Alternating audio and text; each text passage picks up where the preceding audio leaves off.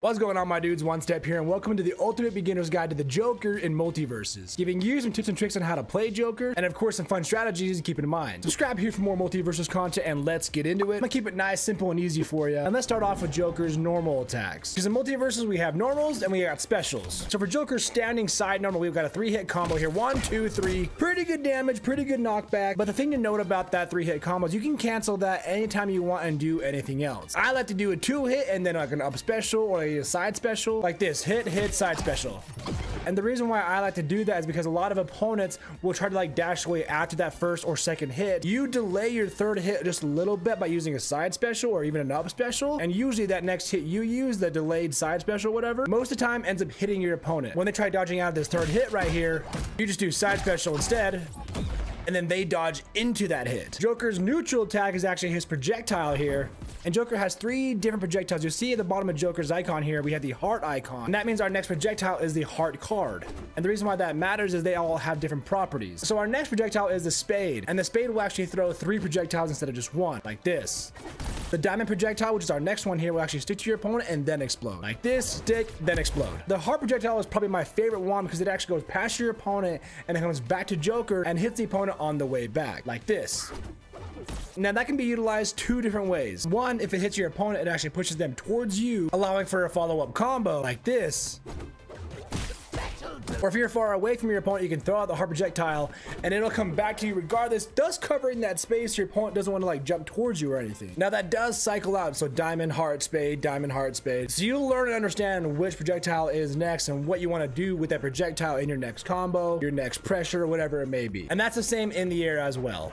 Joker's dash attack is a slide, and that's got really good range. Like most dash attacks do have, yes, but Joker's dash attack is just a lot of fun, man. It covers a lot of space, and just look at that pose. Yeah, boy, ow, man. His ground up normal attack is a chargeable upwards crowbar swing, and any chargeable attack is my favorite kind of attack because it allows you to charge up your attack, thus allowing you to control the timing on the attack. So if you don't want it to come out immediately, but you want to like charge it, then let it go, not only does it do more damage, of course, but again, it allows you to control that timing, and more often than not, have your opponent just fall into the attack. Speaking of charging, Joker can charge his down attack as well, which is these teeth.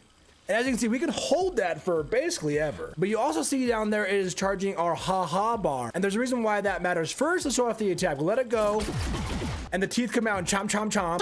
That move does break armor, by the way. So if your opponent is doing an armor move, that'll break it. But now our ha-ha bar is now gone. But we can hold that again, the down attack, and then dash out of it. And then the ha-ha bar is still charged. So whenever we do our down attack again, it's already fully charged. And that is super smart. So if you like ring out your opponent when they're coming back, I would get that charged up, dash out of it. So that way your next one is ready to rock. That ha-ha bar you have is shared between your down attack on the ground and your neutral air special. The neutral air special is where you squirt your acid flower and you can charge that up as well, and that shares that ha-ha bar. So you can do the same thing. You can go neutral air special and then like dash out of it. That ha-ha bar is now charged, so if you want to use it for the air special, you can, or you can land on the ground and do down attack.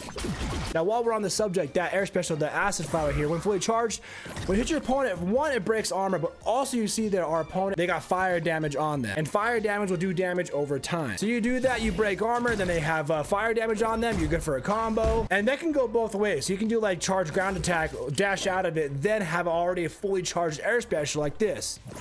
So keep that in mind. I love having a fully charged ha-ha bar at the ready so I can use it whenever I need to in any situation. Now his air attacks are mostly the same. We have the projectile card throw in the air and the upwards crowbar. Now the upwards crowbar cannot be charged in the air, only on the ground. So if you jump an up attack, you can't charge it. Down attack in the air does change, so you don't have the teeth coming out anymore. You're on a pogo stick instead, and that pogo stick can be charged. The side note, the more you charge that pogo stick, the higher you jump afterwards. More recovery, more distance, more spacing, stuff like that. And then his side attack in the air is a chargeable boxing glove.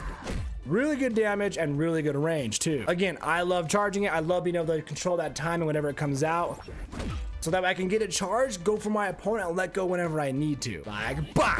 Same with the pogo stick. So down attack and then side attack. Both of them are chargeable. I love them. Now to go over Joker's special. His neutral ground special is the electric ring. That does 2 things. Well, it does one thing, but 2 different ways. It'll shock your opponent and act kind of like a parry. And that'll happen if they're too close, or of course, if they hit you.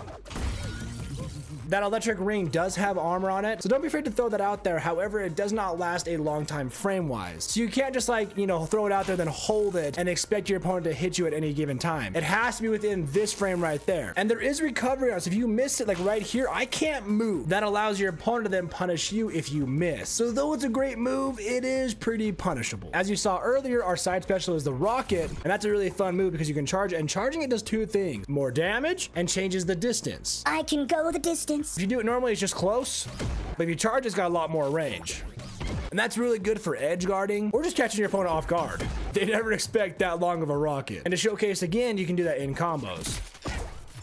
This down special throws out this cape. Now what's behind the cape? Boom, there's a cannon. There's also a jack-in-the-box. Surprise, motherfucker. As you see, the jack-in-the-box does not have great range horizontally, but great range vertically. So you have to decide as the player, do you want to do the cannon for horizontal attack or the jack-in-the-box for vertical attack? Now pressing special will do the cannon, pressing attack does the jack-in-the-box. That'll really keep your opponent on their toes. Those moves, by the way, are adding fire stacks to our opponent. Once they get to 5, they will be on fire like this, doing fire damage over time. They're ignited. Now they're just taking damage over time. So that's not to say that you should abuse that move, but it's a good way to add fire stacks onto your opponent. And then up special is where you blow up this balloon and ride it upwards. Pretty good recovery, but the best thing about it, you can see that our balloon stays on screen. Why is that? Well, you can go up to and press down and then balloon ride it, and that does pretty damn good damage and knockback. Now you don't have unlimited balloons to do that with, so up special both on the ground and in the air will create that balloon, allowing you to continue to fight like this. And then what's that? Oh, balloon out of nowhere? What's that, crazy?